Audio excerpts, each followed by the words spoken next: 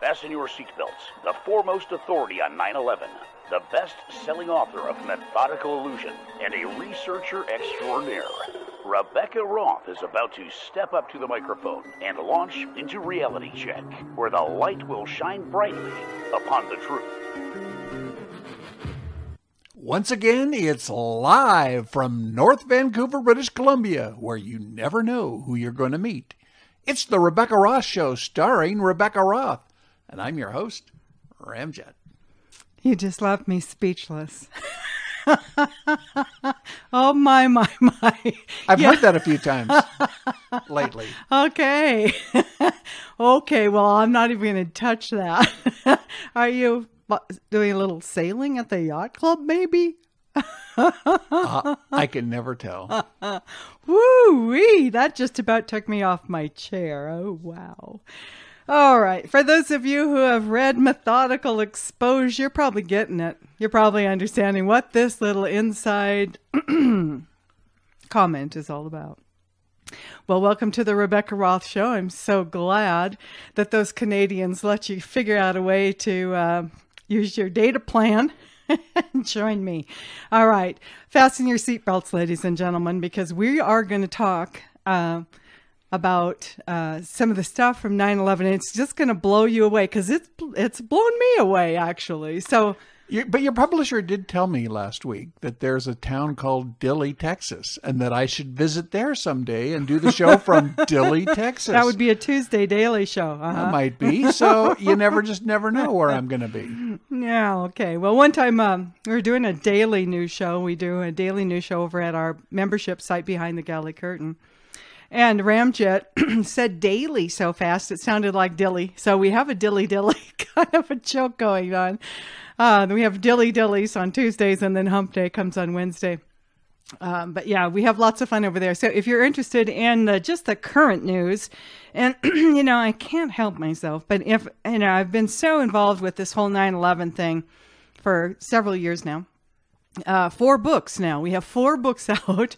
And for those of you who missed this, if you're a member for the Coast to Coast Insider program, I was on with George Noory. I think it was September 26th. I just remember it was a Tuesday because there was so much stuff going on. I had book number 4, book signings, deliveries. I had to get to and from books and the publisher, and it just was kind of crazy. And then that showed up, and I got a 4 or 5 day notice. So, and it's kind of crazy. So I have to go to a hotel because I don't carry a phone and I don't have a landline because I'm not landlocked.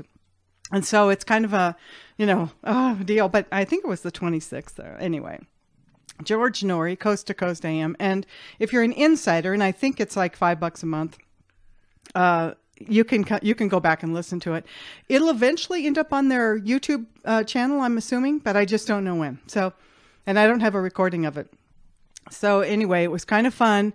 Book 4 released the first part of September. So let's see, around the 3rd or 4th, Methodical Exposure, book number 4 in the Methodical series came out, got onto Amazon. And then I think around the 10th, the hardbacks came out. So the Kindle's out, the soft cover's out, and the hardcover's out. And I'm happy to say lots of people are reading this, and it's a mind blower. I was over at your publisher's warehouse not too long ago, and he showed me the little corner where your 25 books that you thought people were going to read that he'd reserved for Methodical Illusion. And we were laughing because it was just a little teeny corner. And he said it just gradually expanded and expanded. And now he's got almost half of his warehouse with Methodical Illusion, Methodical Deception, Methodical Conclusion, Methodical Exposure in 2 different flavors, softback and hardback. And he just stood there and shook his head. And I thought, what are you going to do? She's probably going to write another one. Then we'll both have to shoot her. Okay, well, I really didn't think anybody would be interested in reading my first novel. It went into the top 10 on Amazon, though. So, and thanks again to George Noory, Coast to Coast AM, and the listeners there. Wow. So that was kind of fun and crazy, and it really set off an avalanche of in airline people showing up mainly, but air traffic controllers, a lot of people in a lot of different aviation, man. I have had air traffic controllers from, you know that area around Langley, Virginia? Yeah, in that area. I've had air traffic controllers from top secret, high test security Air Force bases come forward. There were so many people that had so much information from the Pentagon, military intelligence, other forms of intelligence, DEA people. It just has been the most incredible thing. I never ever dreamed. You know, when I was doing methodical illusion and deception, I was pretty much on my own. And I was finding the information and then using my experience in the airline to just kind of bounce things off of. But then, wow, for book 3 and 4, wow, lots of people helped. Well, you know, I'm somewhat privy to all the people that come in your way and give you information. And I really had to laugh at George Norrie because one of the things he said towards the end of your interview was, do you really believe this stuff? And I'm thinking, you know, maybe you could have said that the first time you had her on the show when, it was basically she was on her own. But now she's had so many people come and give her information that have verified things she has thought, things she has written about, and have given her more information that she's been able to write about. Of course she believes it, George.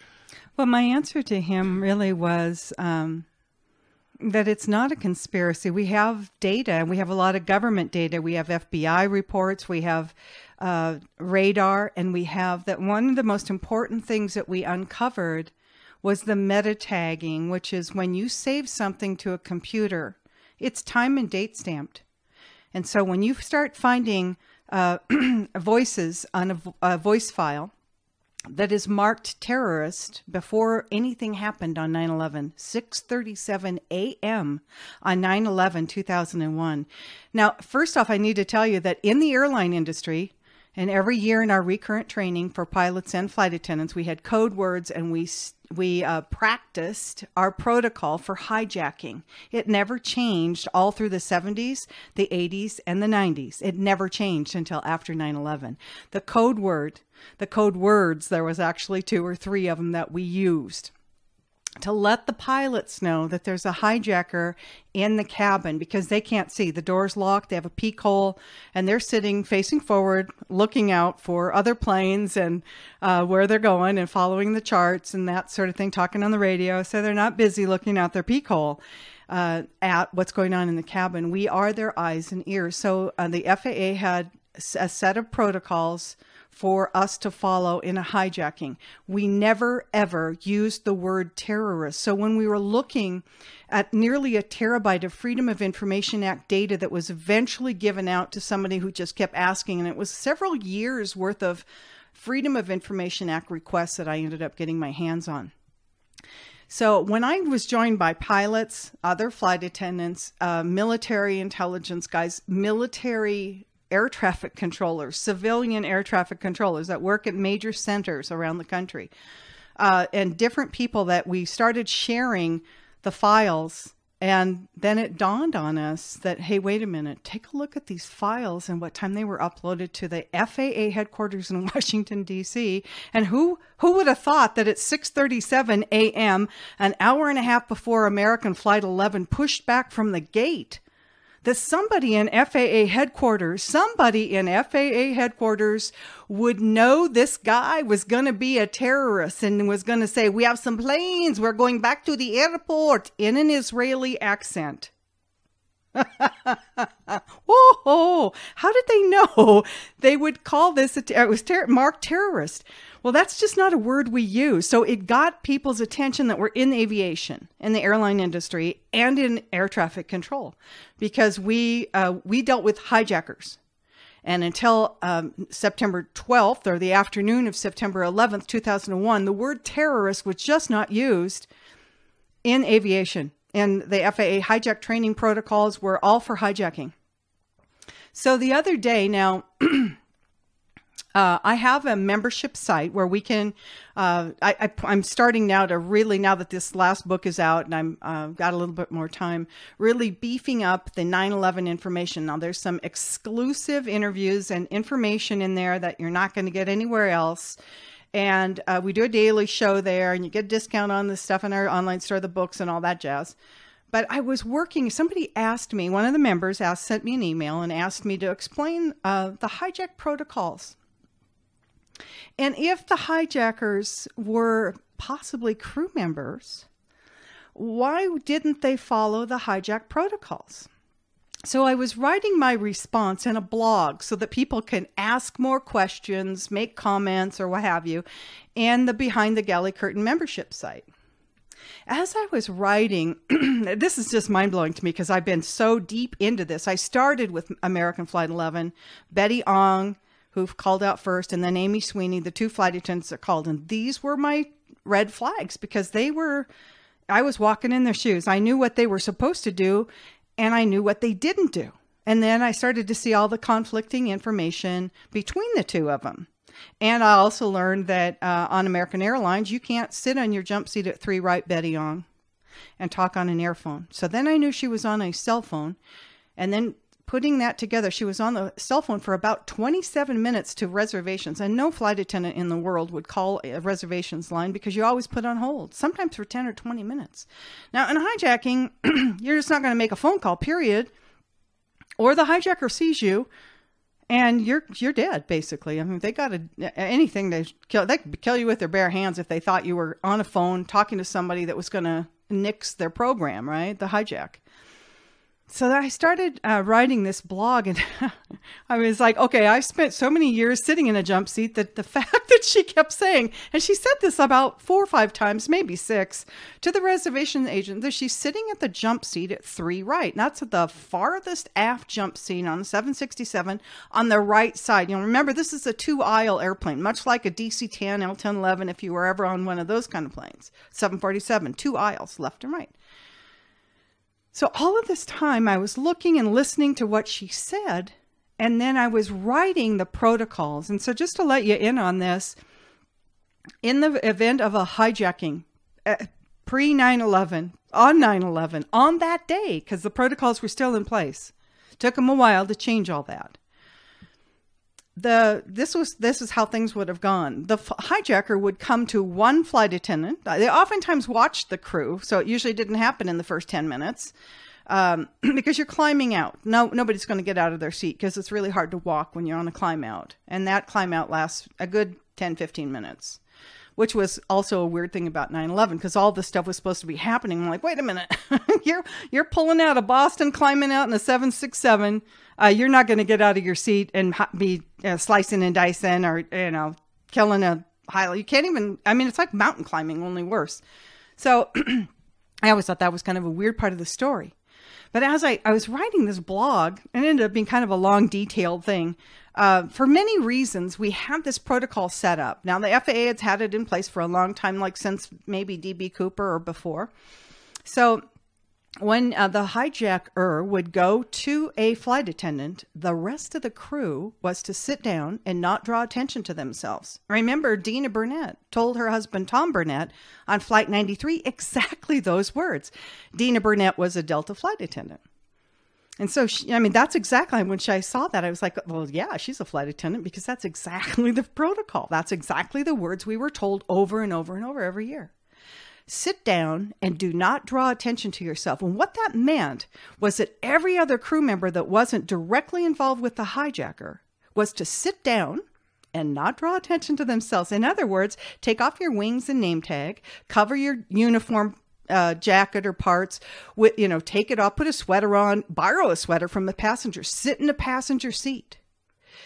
And so that's what we would do. Basically fade away, become a passenger so that there's no other detailed crew members that this guy could deal with. You just let him to deal with one flight attendant only. And on those particular flights, there were plenty of empty seats that they could have sat in and not drawn attention to themselves, right? Yeah, well, on American Flight 11, there was probably, I think they had 80 some passengers. So there's about 100 empty seats. And that's a lot. That's a lot of empty seats. You guys look around, you don't get on flights anymore and see 100 empty seats. But I have seen that. So yeah, there was plenty of seats. So I'm sitting there typing away on this blog. And it dawned on me that, okay, there's somebody up front. Usually this is one of the flight attendants that's up in business or first class, whatever. Usually first class is usually closest to the cockpit. Now, not all airplanes have first, business, and coach. Some of them have first class and coach. That's it. So right up there by the cockpit in the first, let's call it first class. Those are usually the flight attendants closest to the cockpit, but not always. Sometimes the hijackers would watch, and they'd be in coach, and they'd watch for the meekest, mildest, softest, sweet talking, yeah, hi, what can I get you to drink? Little girl. I mean, they may pick the most junior girl to put the knife to their throat or whatever. And so it doesn't matter. Whichever flight attendant, whether they were in first class or coach, was one-on-one with the hijacker, everybody else was to scatter and disappear, look like a passenger, so that you did not look like a flight attendant. As I'm writing, I'm looking at this, and I went, Betty Ong said, how many times I'm in my jump seat at 3 right? Well, on a phone. And I'm like, no.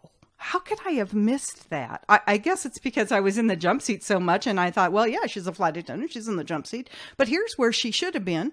She should have been in any given coach seat, pretending to be asleep, covered with a blanket, somebody's sweater, her own sweater, whatever, and not looking like a flight attendant.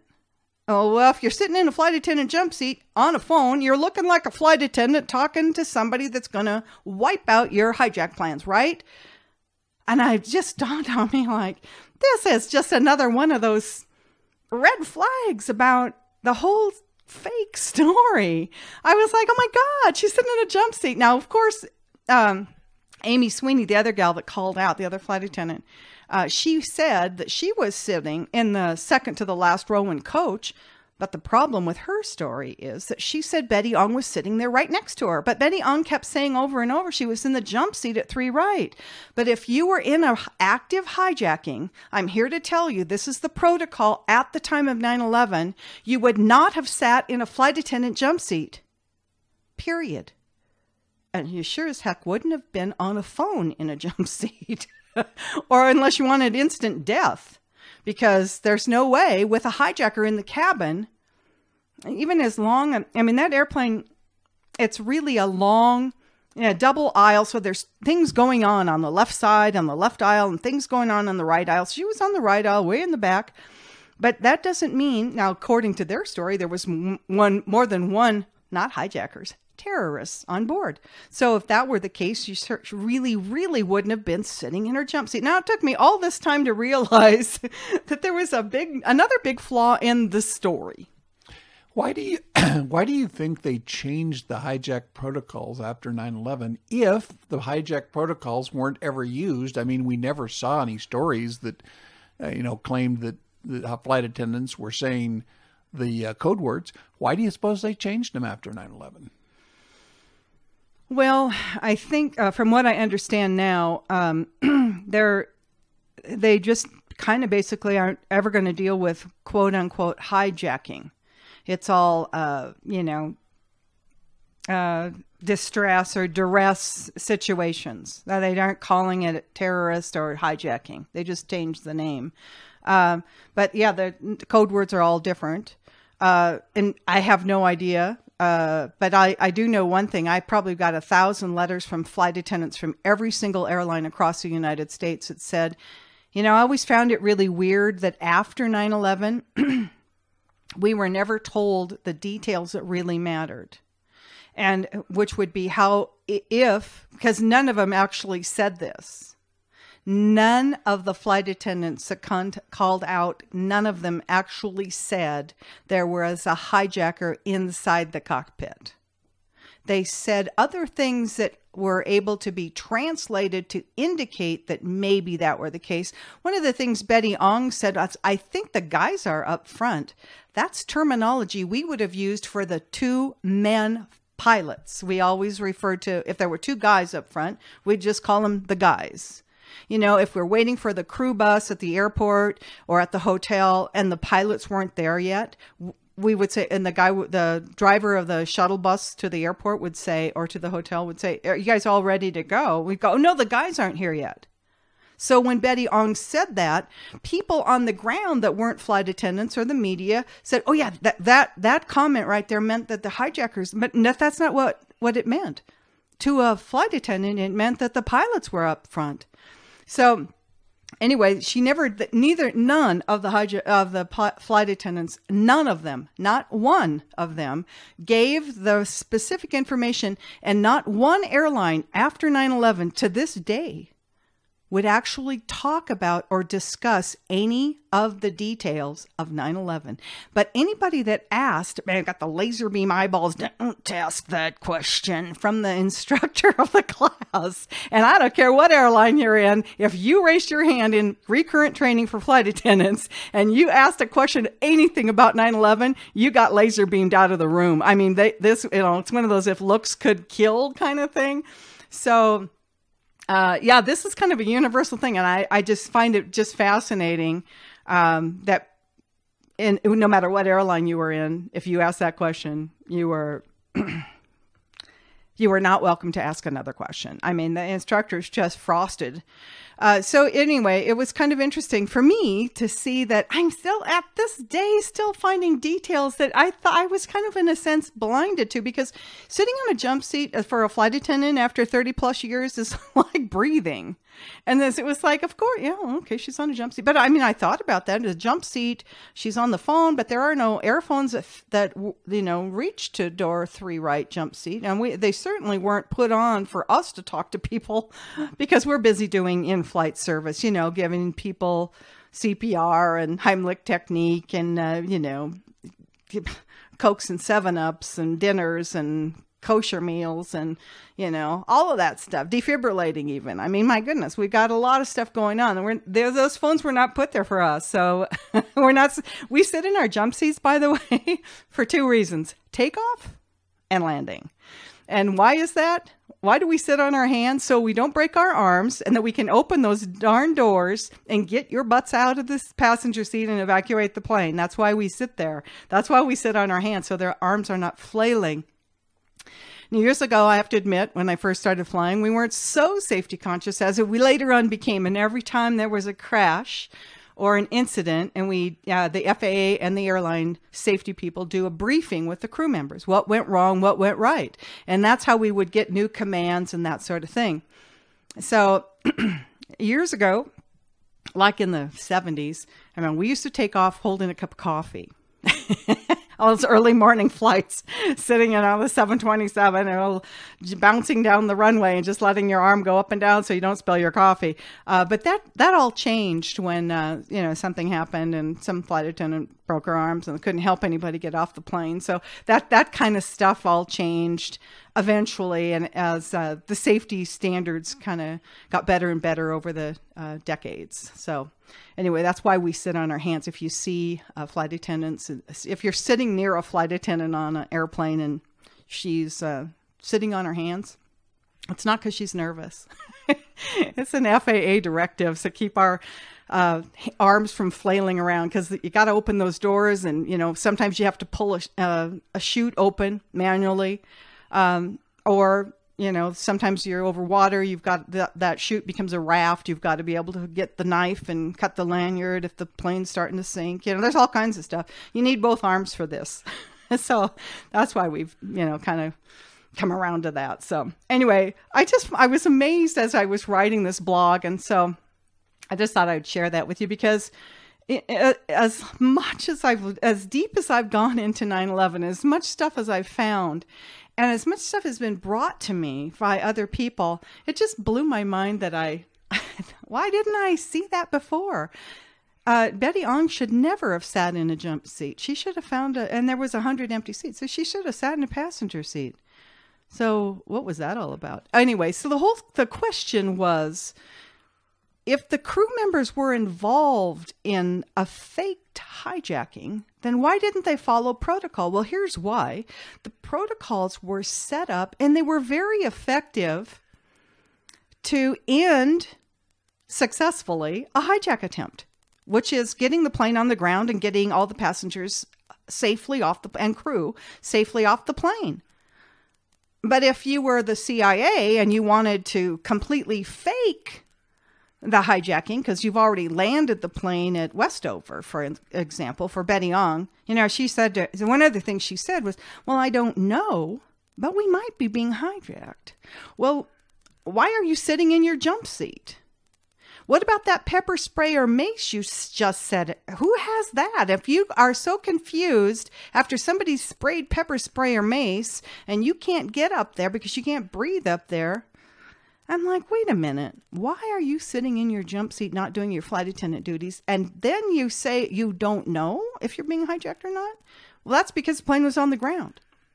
So all of these details that would normally happen. But so when you look at success, the success for the CIA and for the faked hijacking to get the planes landed and to allow enough time for them to get on that 757 to fly out of the country, which is what they did. Enough time for all of that to go. They didn't follow protocol, nor did the air traffic controllers. They waited for almost a half an hour after they lost contact. About 20 minutes before they even started to think about calling the military in. Like, we have no radio contact with Flight 11. That's interesting. Well, let's just keep on going. I'm going out for coffee. It's like, wait a minute. I mean, this should have happened instantaneously, within 6 minutes or less, because Otis Air Force Base was scrambled and it's right there. Well, probably 3 minutes. And that airplane would have had 2 F-15s on its wingtips and they would have landed the plane. But that's not what they wanted. Success for the CIA was a complete Operation Northwoods version 2.0. A faked hijacking to start the wars. And so that's kind of what happened. So when you're looking at success in a real hijacking would have been scrambling the planes, the air traffic controllers doing their job correctly. And none of those people lost their jobs. That's always amazed me. In the Pentagon, in the NORAD, and the air traffic control system in Boston and New York, none of them that didn't do their job correctly, none of them lost their job, but almost every one of them got promoted. And they didn't even get reprimanded. No, there was absolutely nothing. And so I always found that really fascinating, because it then led me to look a little closer at the involvement. Because listen, if you fail the passengers on those planes and the people in those towers as badly as we were led to believe happened, now, even though that's not what happened, we were led to believe that.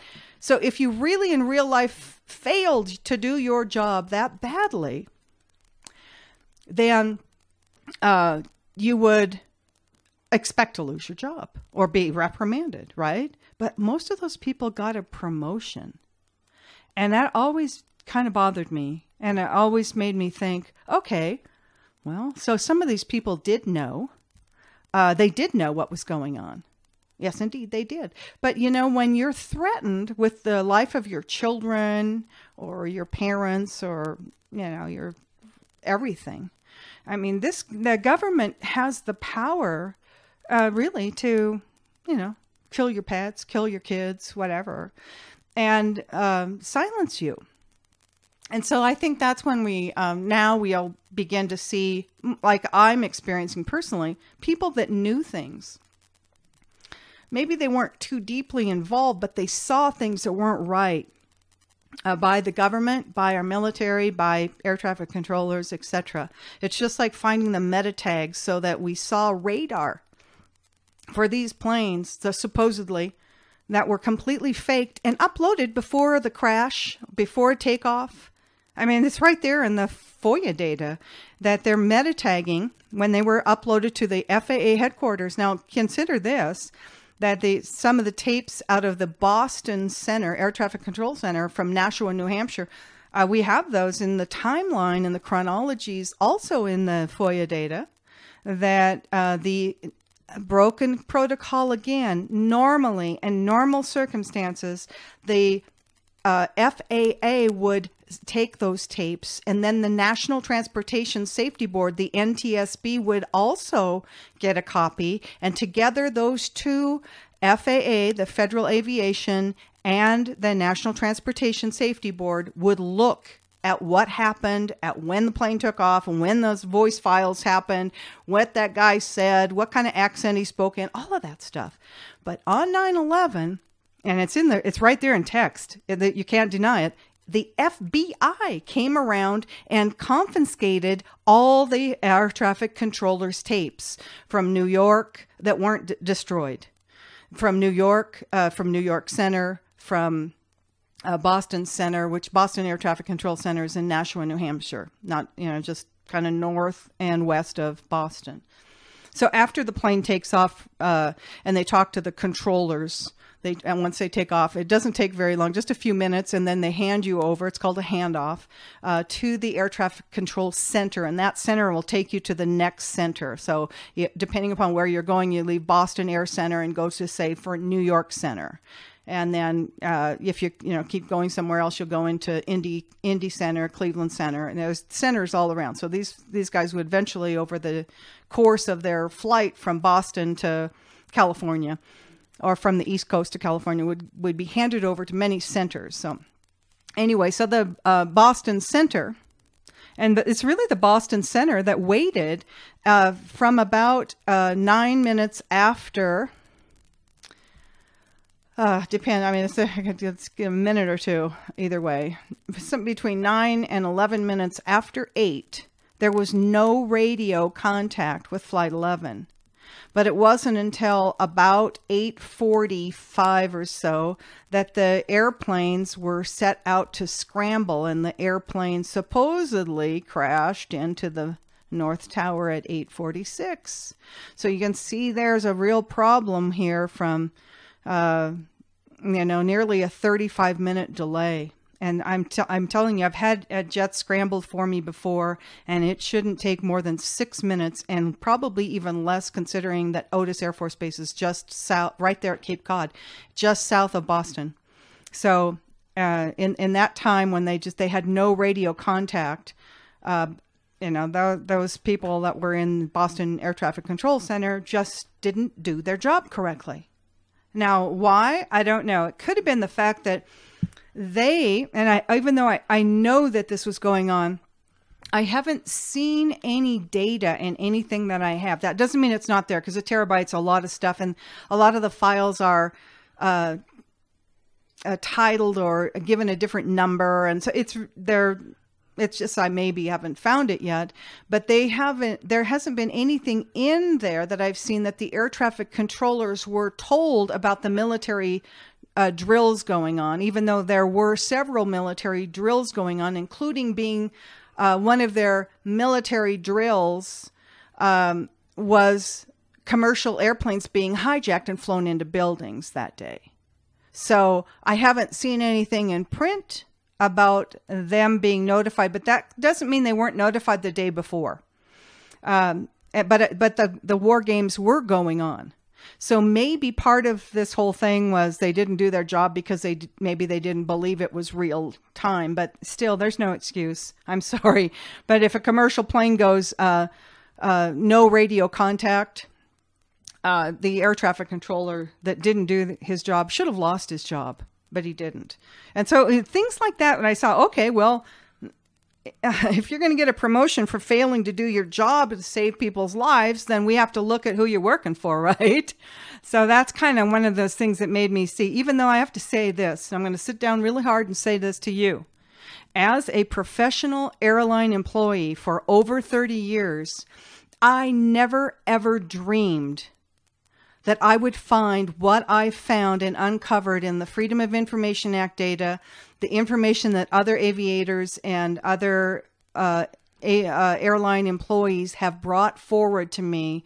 I never dreamed ever that the eyewitnesses that saw where the planes landed, that those were the people that were involved, and I never ever dreamed that the CIA would have hired airline flight attendants and pilots to play a hoax on you and me. I never, ever dreamed that. As a matter of fact, when I remember when my first book came out, somebody asked me, do you think the airline or the crew were involved in this?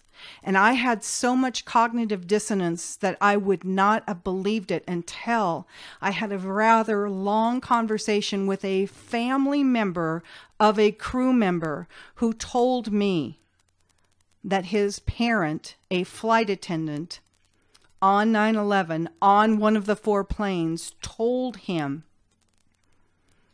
that he had been offered a special job with the CIA, and that if he took that job, it meant that he could never, ever see his son again. And that's not how the CIA works. And he was a crew member. He's supposed to be dead now, and his son just wanted to know, what do you think? What do I think? I said, well, what do you think? Your dad was a black belt in martial arts. Do you think in his airline uniform he wouldn't have kicked butt on these little hijacker guys? Because they were like 5'5", supposedly, according to the story. Although, lo and behold, the passenger manifests have shown up. And guess what? There's no Arabs on the real passenger manifest. The only thing you've ever seen is what the FBI wants you to believe. So we've got all these government agencies working to spoof you on 9/11. And that explains why all those people, whether they were in the military, in the Pentagon, generals, or air traffic controllers, never lost their job. And most of them got a promotion because it was a success for the United States government to pull off a complete and total hoax.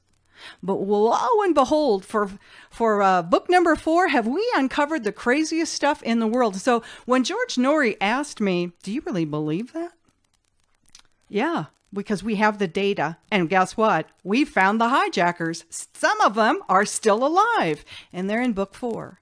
So if you ever wondered about 9/11, ever wondered what was really going on, I will invite you now to come and join us at BehindTheGalleyCurtain.com. And you can get a 30% discount if you read right above where you're going to check which class of service, first class, business class, coach class, or economy, which is 12 months, 6 months, 3 months, or 1. And you can do a reoccurring payment if you want to come in 1 month at a time. It's like $6. Okay? And if you come in for a year, it's around $4. And you can come and get all the information, all the questions asked. You can get a discount on the books in our online bookstore. And you can deal with this, because here's the thing that I think that the majority of thinking people across the world, because I have sold books, autographed books, I bet to 25 countries, at least. I know you sold some books to Saudi Arabia. Yeah. Oh, yeah. And all over in Jerusalem, too. And it's been kind of fascinating to see. I know there's some that have gone to Norway and to Sweden and Spain, just all over. And, it's fascinating to me because a lot of people say, well, how come people are so dumb they believe this? Well, I'm finding that the majority of thinking people, not everybody can do that, but the majority of thinking people, the smart people, saw that on at the Pentagon there was no airplane parts, and that tail section, that back end of that airplane would have been right there on the lawn. They also saw in Shanksville no airplane parts, and they heard from the coroner up there, small town coroner, but he's a coroner. He said, this is an airplane crash. There was no bodies, no body parts, no nothing. Well, speaking of thinking people, how many emails or letters have you received from people that said, or that have said, I knew from the very get-go that there was something wrong with this? Oh, yeah. Thinking people around the world are aware. They didn't see a plane crash at Shanksville and the Pentagon, and there was no way of knowing what happened, but we can look at, and a lot of people are doing this now because hindsight is always 20/20. And even though we were all traumatized, I was too, watching it unfold on television for many reasons. But as an insider in the airline, I just couldn't believe that some Middle Eastern person living in a tent could manage to control NORAD. I mean, And how did they get those aluminum planes to fly through a skyscraper? When I saw what was supposed to be United 175, we now know that it was on the ground, but because we have eyewitnesses that saw it land. So when I saw that, my first reaction was, this is some kind of really bad fake photography. Because an airplane wouldn't go through, and it just kind of poofs like a little puffball as it goes through the building. I'm like, no, that's not what happened. It would have exploded on the outside and fallen down to all the people on the ground, on the street around New York. And everybody in the airline industry knows that because we study crashes every year in our recurrent training. But that was my initial thought, it left me that day very confused. How did they get the airplane to go through a building? Because that's not what happens when planes hit things. Well, and in Shanksville, too. How about the fact that 2 airplanes supposedly hit the World Trade Tower and all 7 buildings in the World Trade Center were destroyed? How'd that happen? How many people have asked you that question? Well, yeah, and what's amazing is in the 9/11 Commission hearings, they never even mentioned the Solomon Building, Building 7. But what's really crazy is Ehud Barak, Israeli, was in the BBC studios that morning, and one of their BBC reporters, I think her name was Jane Stanley, but I'm not positive on her name. She was standing somewhere with the Solomon Building standing behind her, telling the BBC audience, that the Solomon Building had fallen down and collapsed. That was Building 7. But it hadn't, and it was standing right behind her still, and there's pictures of that all over the internet.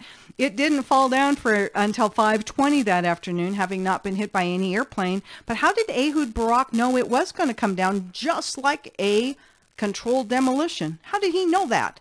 He probably knew from the same source that told him that it was Osama bin Laden that caused the problem. Exactly, because at the same time he told us that the Solomon Building had already fallen when it hadn't, is that he was also saying that this was now the war on terror and this was Osama bin Laden behind this. How did he know that? He'd been in New York the night before that. Wow. I mean, it's such an amazing story, the whole 9/11 thing. But what I found is that people that are smart, they really kind of knew from the get-go, or maybe as things started coming out 2 or 3 years later. And a lot of it coincided with Dr. Stephen Jones from BYU. He's a physicist who found nanothermite explosive in the dust, along with thermite. And now you can see, if you look at pictures of the rubble pile, you can see the 45-degree thermite cuts for the columns, the core columns. They're right there behind the firefighters. They're sitting right there in the pile. And so how do you explain that? How do you explain nanothermite? And why is it that there's some crazy woman that has written a very expensive book and had this really weird theories about a hurricane and stuff like that? Why is it that nanothermite sets her off so bad? Because nanothermite really was found in the dust. Well, because nanothermite is only available to the United States government, and I believe the government of Israel also has access to it. So if we find it in the dust, and it's an explosive that's only available to the United States government, who do you think put it there? It wasn't found inside of the sheetrock in the walls or the concrete floors or the aluminum siding. It is not something that could be created by computers being dustified or destroyed by jet fuel. How do you explain finding nanothermite and thermite explosives in the dust? I'll give you just a second to figure out who that was, right? And so, I think what's happening now is people, and I don't know, maybe hindsight is 20/20. So we're starting to lift the veil. And one of the things I think that's really helped people understand what in the world is going on is that we're actually watching the same people, the CIA, the Israeli Mossad, the MI6, they were all involved in 9/11, by the way, and the FBI, all involved in a coup against the sitting government of the United States, President Donald Trump. And as this gets more and more exposed, which it will as soon as they declassify the FISA warrants as they were spying on the Trump administration, even after the election, these are the same people that planned and perpetrated the hoax of 9/11. If you don't believe that, and I think this is one thing that got George Norrie, you just need to Google search or DuckDuckGo search or whatever search engine you like on your computer, Operation Northwoods, and you will see that everything that transpired on 9/11 and for the 17 years of war after 9/11 was originally planned in the early 1960s to use against Cuba. They were going to do the same thing, including assassinations, terrorist attacks inside the United States of America by our covert CIA and military special forces. Same people that were involved in 9/11. And so they were going to set up a fake hijacking of a commercial plane. Yeah, hello, 9/11, right there. And John F. Kennedy saw this. And by the way, just like 9/11, Operation Northwoods was planned by the chairman of the Joint Chiefs of Staff. You'll find him in Book 3, Methodical Conclusion. You will. Because here, you guess where he was on 9/11 when American Flight 11 disappeared from radar? On the Speckled Trout, the 707, that was electronically equipped to run a war anywhere around the world, could make a phone call anywhere around the world, could even make an airplane disappear from radar, could even jam their radio system. Yeah, could even just handle just about all the things we saw happen on 9/11. Yep, right there. Right there. But you know what he said? He said he was way out over the Atlantic, but I have his flight plan. He didn't make it over the Atlantic. He left Andrews Air Force Base. You guys can look this up, because in Methodical Illusion, I teach you how to do this. You can look it up on Airplane Manager and a flight calculator, airplanemanager.com, flight calculator. From Andrews Air Force Base, go ahead and look and see how long it takes him to go to Westover Air Force Base, and the code for that is CEF, like in Charlie Elephant Frank. That's Westover. You see how long it takes him to get there. How close is that to 10 minutes after 8? He left about 11 minutes after 7. Yeah, I have his radar. I have his plane on radar. But what he said, General Hugh Shelton, what he said in his book, he wrote a book. I mean, this is all kind of crazy. He said he was on his way to Brussels to some kind of NATO meeting or something, and that he was way out over the Atlantic on his way to Europe. That's not true. And so, I had to ask myself, why would the chairman of the Joint Chiefs of Staff lie about where he was? What do you think he was really doing, self? So then I started to look, and that's when I found his radar.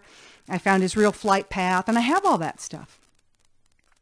Yeah, I bet they probably would like to kill me, wouldn't they? Oh, well, it's all out there now.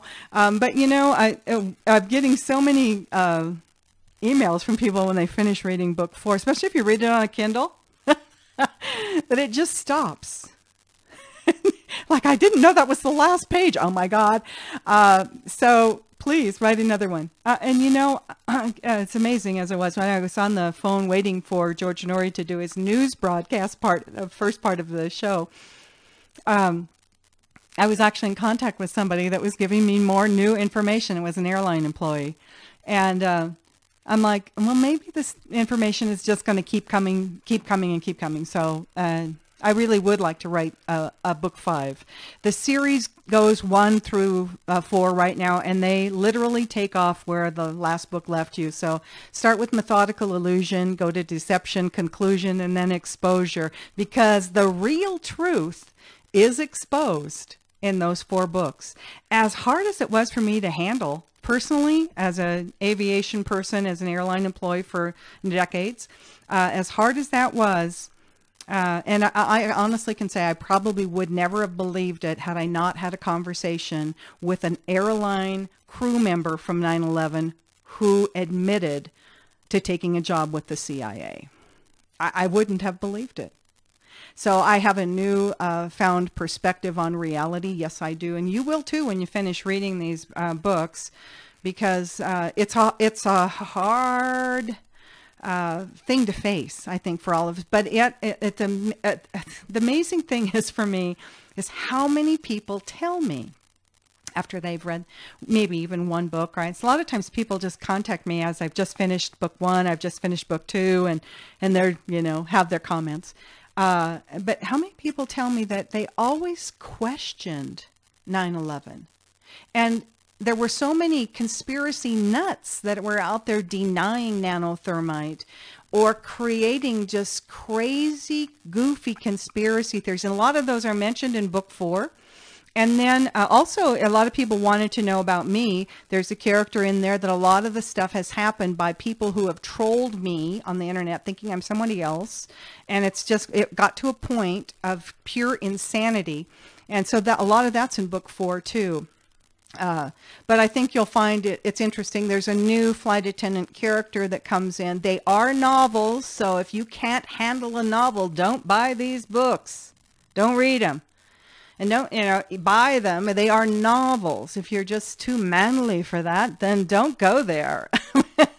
But don't send me an email bitching at me that I wrote novels, okay? Because I'm going to knock your socks off when I write the nonfiction book, if I ever decide to do that. I have to take a break. But right now, my mind right now is really spinning because this went so deep in book 4 in the involvement. And then I think that when you finish reading all 4 books, there'll be no doubt in your mind that there's no such thing as coincidence. And remember, Operation Northwoods was going to be successful because Operation Mockingbird, which is still in effect, which is the CIA's total control of the media, and some of the control is alternative media. So some of these, larger alternative radio, internet radio things and stuff, they're controlled opposition. They're controlled. Let me ask you a hypothetical question. In Operation Northwoods, Kennedy shut that down. Now, Kennedy was assassinated shortly thereafter, and it probably wasn't just for Operations Northwood, but I'm sure it had something to do with it. If George W. Bush had shut down 9/11, which he probably could have done because I'm sure he was aware of it, even though he didn't plan it, do you think they would have killed him? Well, the wars in the Middle East that we've been involved in now for 17 years were planned prior to 9/11. One of the things I mentioned in the very first book is a project for New American Century. And you guys can look that up. They have a Wikipedia page. You can see who signed it. And this was a white paper written in, I believe, originally 98, 99, given to Bill Clinton. Now, keep in mind that Bill and Hillary were in the White House for 8 years before 9/11. So when all of this stuff was being planned, all of the wars, all of this stuff was being planned, the Clinton Global Initiative, the Clinton Foundation, all of this stuff was planned. Everything that was planned for the wars, and Lockheed Martin and Raytheon and BAE Systems and all of this stuff, they all knew this was coming because the wars were pre-planned. And the project for New American Century, it's often referred to as PNAC, called for, get this, a new Pearl Harbor to rally the American people toward war with the Middle East. That's why it was a collection of Saudis. Well, we never went to war with Saudi, but there were supposedly 15 of the hijackers were supposed to be Saudis, although now we know that 10 of them are still alive and they never have even been to this country, still to this day. There was one, I believe one Egyptian, one from Oman, and I think one from Yemen originally was the FBI's story. There were no Iraqis and there were no Afghanis, but those were the countries we wanted to go to war with. So they had to cook up the yellow cake and all of the crazy weapons of mass destruction. We all know now, because hindsight is 20/20, and the truth always does prevail. It will always prevail. The truth will always prevail. May take a while. It may have taken 20 years, but the truth is prevailing. And people are waking up to it. And so they're starting now to see. I mean, you can see the ongoing coup right now with what's going on against President Trump. Whether you like him or not, 65 million people or so voted for the guy. He won the election. So guess what? That's what we got to go through, whether you like it or not. But the same people that were involved with 9/11, the same people that also were arranging to do Operation Northwoods, yeah, these are the same people. And it's the same thing. Terrorist attacks on our own soil? Well, what do you think 9/11 was? But who did it? Same people who were planning Operation Northwoods pulled off 9/11. The same people who were going to cover it all up, because that's how it works. That's what they, basically the FBI is basically the mop-up crew. That's what they do. And they're very corrupt. You can see that now, because we've already seen how many of them have lost their job because they got busted planning a coup d'etat on Donald Trump and his administration. Spying. This is conspiracy of sedition. This is treason. And these are FBI guys and CIA. Don't think John Brennan's not involved in all this stuff. And you got Clapper. And they were all in positions prior to and during 9/11. Yeah, it's amazing. So, I guess when you sit down and think about this and, find comfort in a sense of knowing that the truth always comes to light. It always does. And it is right now. And I think we're watching it unfold. And I think that's maybe why, maybe it's just the time of season it is, that people are waking up to something other than what we were told and shown on 9/11 is the truth. And so that's what I found. And I have to say this, and on closing, when I started as an airline professional looking at 9/11 and found, the first thing I found was at least 10 of the hijackers were alive, and that our own government, including people that were the attorney generals and the head of the, Robert Mueller was the head of the FBI, that were in the head of law enforcement, national attorney general across the country, blah, blah, blah, that actually admitted that the other 9 that we don't know that are alive could be completely fake, false identities, stolen identities, not even real existing people. Well, that explains why they weren't on the real passenger manifests for either United or American. That explains it perfectly, because they weren't there. And so it's just fascinating for me to look at this. But I looked at this thinking it was 19 radical Muslims that did it. I didn't think I was going to find the CIA, the Israeli Mossad, the British MI6, GCHQers. But look at what I just said. These are the same people that are involved in the ongoing coup against the sitting president of the United States right now. And the FBI. Don't forget the FBI. Because like I said, it was the FBI that ran up to Nashua, New Hampshire on their little helicopters. I've got them right there on radar. And picked up the tapes that the FAA should have been picking up. That should have been then handed. That's the normal chain of command. How do I know that? Because air traffic controllers came that have dealt with these crashes. They were like, what the hell is the FBI picking up this stuff for?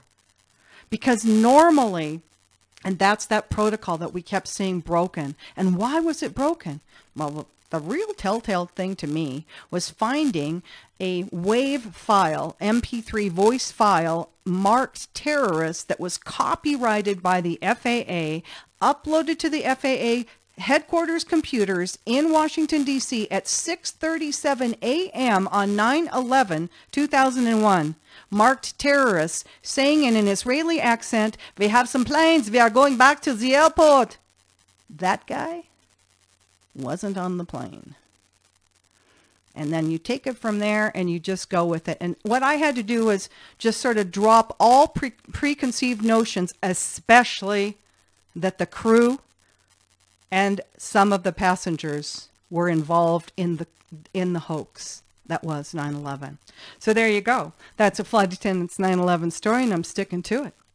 And I'm going to tell you more. So come and join us over at Behind the Galley Curtain. If you can handle the truth, I know a lot of people can't. So if you can't, don't go there. But if you can handle the truth, and if you want to hear, I mean, we take apart the daily stuff and we see what's going on. I'm not a Republican or a Democrat. I'm an independent. I'm an independent thinker. And what I've found now in looking at 9/11, I have to look at everything with an open set of eyeballs.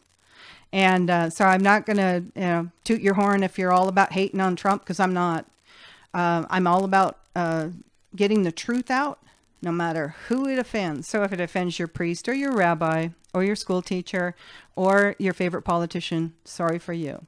But that's the way it is. It's going to be the truth. Come over to BehindTheGalleyCurtain.com. Join us over there, and you guys can dive into 9/11 as deep as you want to, because there's a ton of information over there.